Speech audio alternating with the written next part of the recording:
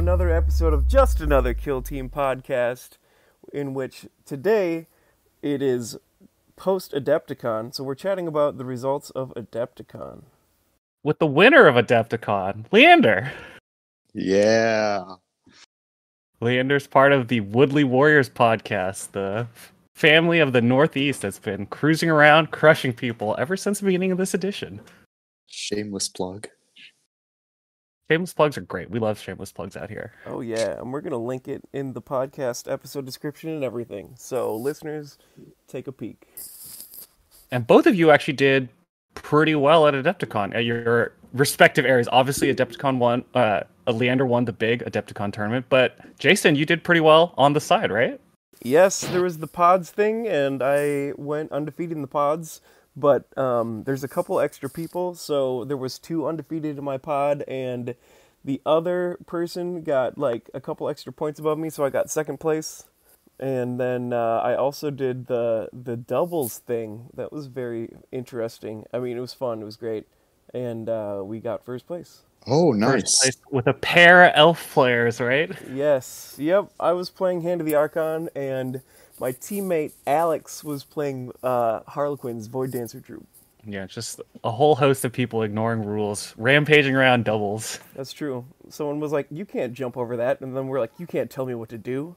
So Adepticon was great. How was the overall event? I've never been, and I think we had a podcast a couple weeks ago talking about the difficulties of signing up for Adepticon, but how were your experiences playing in the actual tournament?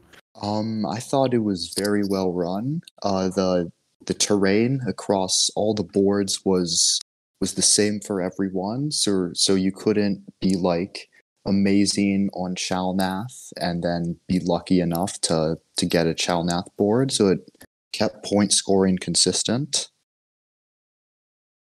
Was it the same for pods and doubles, Jason?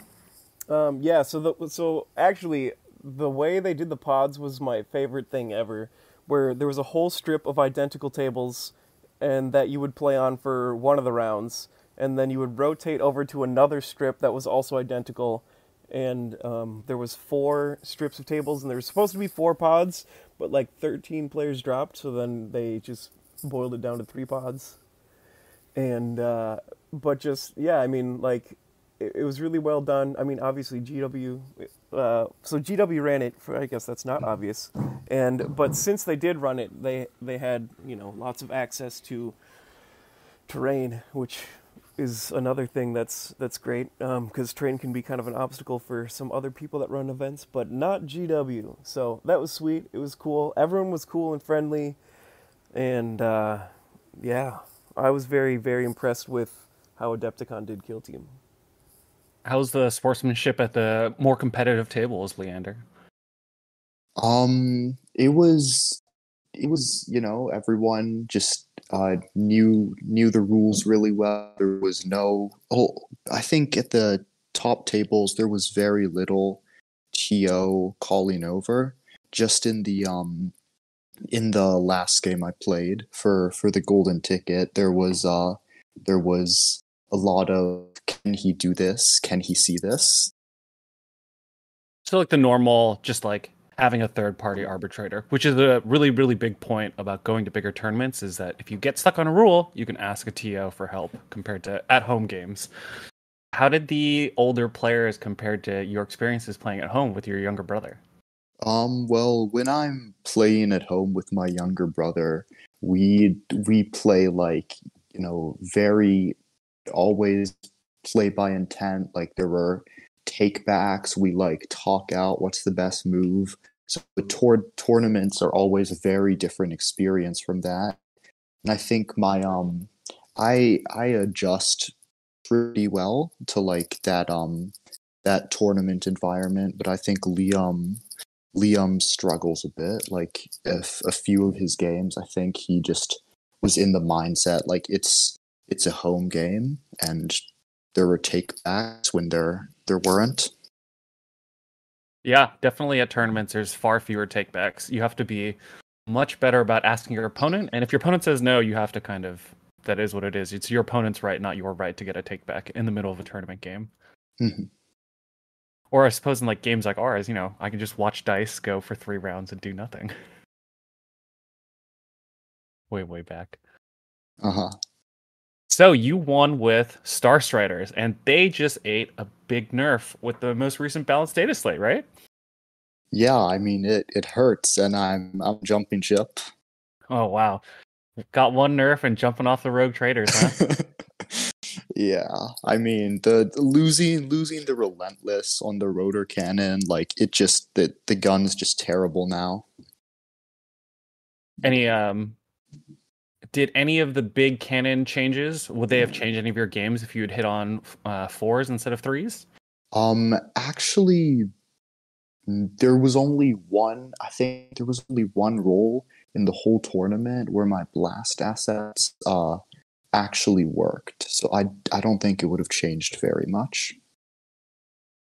I rolled an impressive amount of 1s and 2s with my blasts. So Nice. So the nerfs didn't even matter for you, except for the rotor cannon. The rotor cannon, that one hurts. Going from, so for anyone who doesn't know, the rotor cannon is 6 attacks on 3s or 6 attacks on 4s, 3/4, with no special abilities, or I guess it has Fusillade, which nobody ever uses.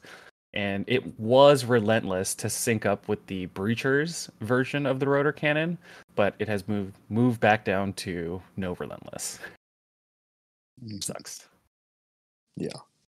And then the Undaunted Explorer's nerf, like their damage reduction strat ploy, I can understand why they did it. But like at the same time, now you're just playing 10 guys like 8 or 9 wounds versus before it was 10 guys like 11-ish wounds, which was probably too good. Yeah.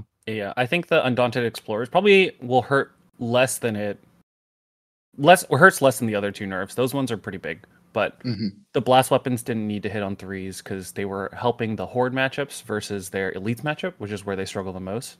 Did you have that same issue in a mixed tournament? Because I know at the Kill Team Open, I had a lot of issues with the Space Marine players on In the Dark, but I figure on Open it should be a little bit better. Did you have that experience?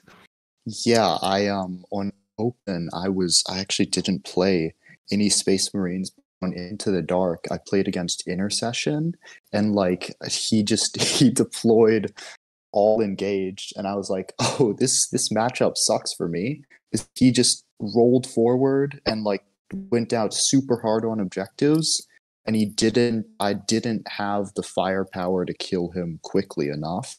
And what actually won me the game was a really lucky dice roll at the end where his bolter with like lethal 5 and P1 and a free reroll shot into my medic who didn't have cover, and then he needed to kill my medic and he didn't kill my medic, and then I just won the game.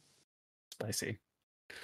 How about you, Jason? Did you have any big moments, big dice plays, or were the power of elves just able to crush your opponents with ignoring all the rules? The power of elves were pretty overwhelming. I think my toughest game at all of Adepticon actually was a mirror into another Hand of the Archon player.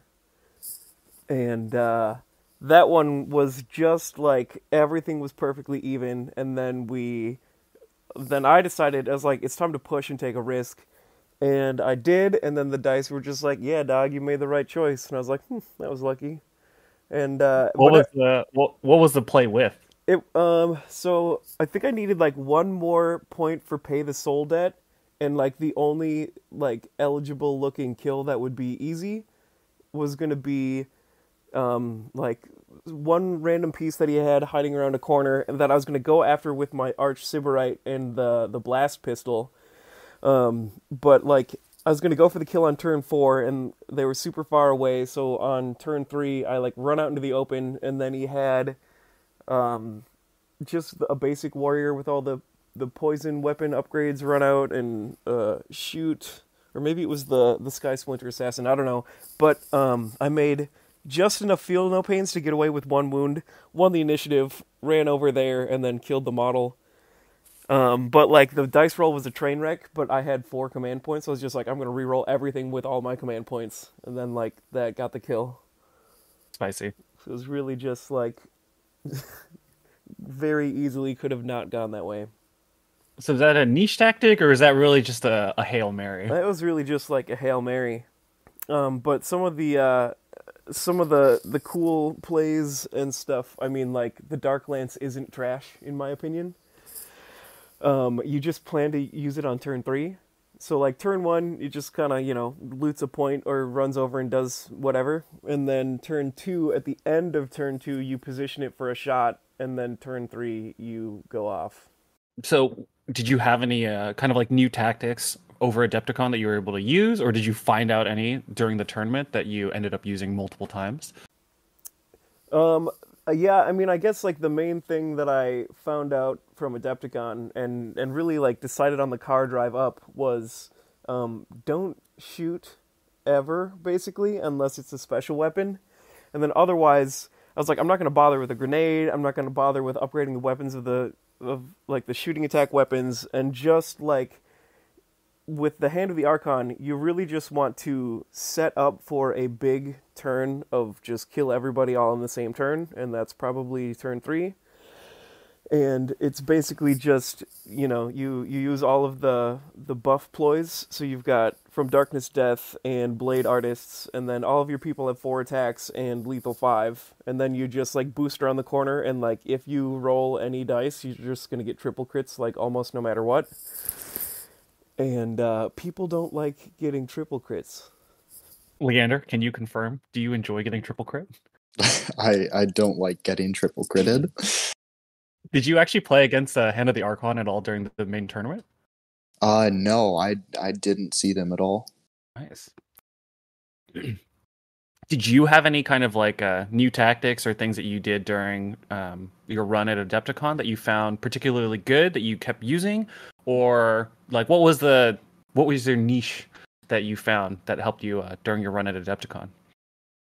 Something I learned to do with Star Striders on Into the Dark is just place a barricade like over the center of the objective, or so you can have a Star Strider concealed and safe uh, within 2 inches of anyone touching that objective marker. And so what I would do on objectives turn 1, I would pick an objective that I would take like on the center line, and then one that I would just deny from my opponent. And a concealed voidsman would just move and dash concealed to the center of it. And if my opponent wanted to like move on to the objective to contest it, I would just support asset them. And if they wanted to charge and fight me, they would be on engage, and I would support asset them. So the laser beam. It sounds like you were using the laser beam aggressively. Yeah. Yeah, and like using it in like a fork, so there's no way to avoid it. I like that. Did either of you have any opponents that did kind of like a new surprising thing that you guys found good that you wanted to share with the listeners? I actually played against Eddie and Stu from the Warhammer studio. Me and Alex in the doubles. And I don't know why I've never thought of this or seen anyone do it, but using the Orc Commando ploy so that everyone gets a dash if they're either on conceal or not visible, and then using that to have the bomb squig get a little extra dash. Leander, your brother plays Commandos. Has he ever done that? Yeah, I think it's once Commandos players reach a certain skill level and they get really good at Commandos, a lot of the time they stop using that dash in the first turn, and then use it later in the game to just get like an insane amount of board control. Like my brother has used it in the past, like at the end of turn 1, when he out activated someone. He just I think this was what he did. He had like a guy out in the open, and so the person he was playing against took the initiative when they shouldn't have, to try to shoot at his rocket boy out in the open, and then he just did and dashed him to safety. Very cool. Very cool. Yeah, I mean, the Commandos actually got one of the bigger buffs of the more recent balance patch notes, right? Because now you get the Commando Grot and the Bomb Squig at all times. So that should be interesting. Is your brother excited about that? He was just disappointed in it because it doesn't. They were already quite good into teams that aren't intercession, and this doesn't really do much to help against the intercession matchup. Oh, interesting. I would have thought that the Bomb Squig at least is one piece that can actually go in and kind of hurt an intercessor, where before you had to pay for it, and it also gives you the extra activation, right? So Yeah, it does, but I think you would only take the bomb squig against intercessors or legionaries on Into the Dark, and then what my brother told me is even you're already taking the bomb squig against them. The grot helps a bit, but you still don't have the firepower to kill them, so they can just take double parry and roll forward. And because you only have 4 attacks, like if you charge an intercessor, you do like 4 damage with a commando, and then you die, and they just beat you. yeah, you've somehow got to outshoot the intercessors as the Commandos before turn 3 is what it seems like in that matchup. Yeah, it's right. Yeah. Yeah, I think it's kind of just like run away from them, and like the Grot has super conceal, which is nice, so we can run off and grab something. Like if there's one objective that's like totally out in the open, you can just put a barricade there, and then like they can't shoot him from a vantage point or anything like that, which is how I would use the Grot in the intercession.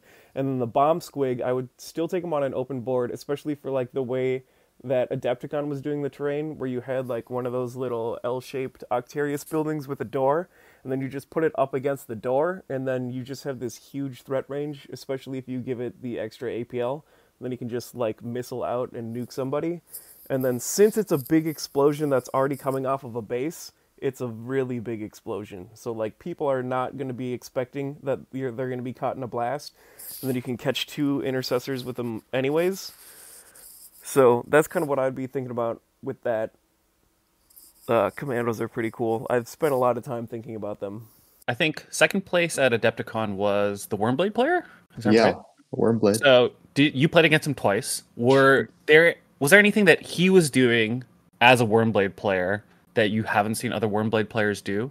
Because I think community-wide, most of us are relatively lower on Wormblade, but he's still sporting them, and he got second place at Adepticon, which is a pretty big W as far as Wormblade is concerned. So you played him twice. Was there anything that he was doing better than other people? Well, I think he's the only Wormblade player I've ever played. So, all right. yeah. So nothing that you can tell. Which agents did he take in both of your games? He always took the Kellermorph and the Locust, which seems to make sense. Interesting. So the 2 highest impact pieces. Uh-huh. Was the Locust able to do work in both your games? The Locust actually, yeah, he didn't. I don't think he ever got a charge, like fight, charge, kill, because I just spaced my guys out enough to prevent that. But he was like a huge suppression piece. Like if I wanted to go near something that he was controlling, his Locust would just like do his interrupt charge. So the interrupt charge, you have to spend the action point on during his turn. So he did that correctly. Yeah. It's definitely one of those weirdly worded abilities where if you don't cast it on your turn, it doesn't actually do anything. So unlike dogs, like the what is it? What's it? The Canid and the Crute Hounds, which get free interrupts as long as they're on engage. So. And it's like a full range charge too. I hadn't realized that. Yeah, just you never want to get near him. But then when you roll in melee with the dogs and you get no crits, it's so disappointing, and then the dog just dies. Yeah, having 6 wounds means that the Star Strider dog is never really doing that much in melee. It's just kind of there to finish people off, and to get you your 2 points. Mm-hmm. Surprisingly enough, post balanced data slate, we did not have a retrieve item get nerfed. I was, or recover item or whatever it's called now. That was surprising. I really think it's just the best tack up in the game. Oh yeah, it's easily the best tack up. Not everyone gets a free model that can go pick it up. Like the teams with dogs and drones get even more benefit out of it than the other teams, just because they have faster movement. But it is definitely very strong. Oh yeah, I was just gonna say, Travis, you were saying earlier you were thinking about taking crude, so you could take like recover item, like and then some other tac op that you can easily max, and then the faction tac op, where if you max tac ops, you get the faction tac op and just get an easy 6 every game. Yep, that is definitely how I play them. Mm-hmm.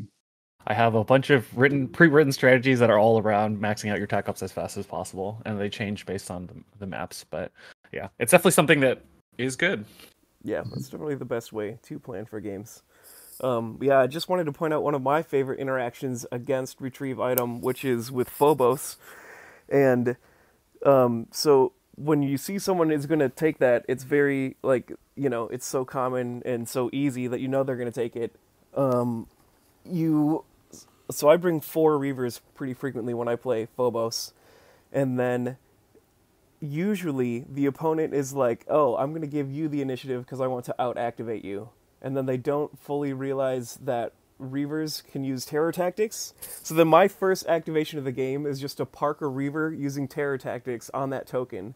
And now it costs an extra AP to pick it up, and you count as 1 lower for contesting things. And then, yeah, so, like, all you do is just park 1 Reaver there, and then, like, you completely deny it. And I've had people score 0 on it just because of that. I think against Starstriders specifically, though, against like most teams with recover item that would work, but Starstriders can then just move and dash a concealed guy like close to your Reaver and then just laser beam you. Yeah, it wouldn't work that great against Starstriders, but against everyone else, it is a pretty potent way to mess with people. Especially if people have never thought about like someone running up and counterplaying the recover item, which I know a lot of players aren't expecting a lot of counterplay. Mm-hmm. Yeah, that's true. Yeah, so as far as the upcoming tournament circuit in the East Coast, you know, we've just finished Adepticon. We've got Atlantic City Open coming up. We've got maybe a couple more throughout the end of the year between Nova and the New York Open. Is there anything else that you're planning to run this in the next couple months, Jason? So our whole world over here got scrambled with the store that we've been doing everything at. Started a new policy that kind of chased the whole club away.